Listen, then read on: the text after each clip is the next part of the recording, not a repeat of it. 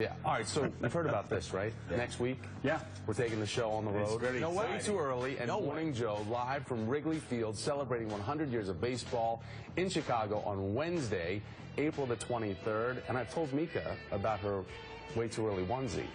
I'm going to make her wear it. Oh, really? While we're there. At Wrigley? Mm-hmm. So, Mike, are you going to make it to Wrigley, buddy? I'm going to be there, man.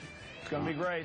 It's 100 years. Amazing. And they've won a lot of World Series during that time. So you can start. The nice thing is, during each commercial break, you'll bring back another World Series trophy from the Cubs, so it'll be like kind of a celebration. Seriously, unbelievable. You were so classless.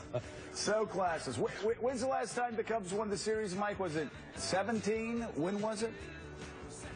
No, it was 1930-something, I think. In the 30s? Yeah. It's been a little while. Yeah. What kind of team do they have this year? You know, they're in a growth project. You know, they're playing a lot of futures. They have the best farm system in baseball. Theo Epstein is in charge of it. Jed Hoyer, 2 from the Red Sox, went over to run the... They're maybe a year away. I think they're going to show great signs of improvement second half of this year, after we leave.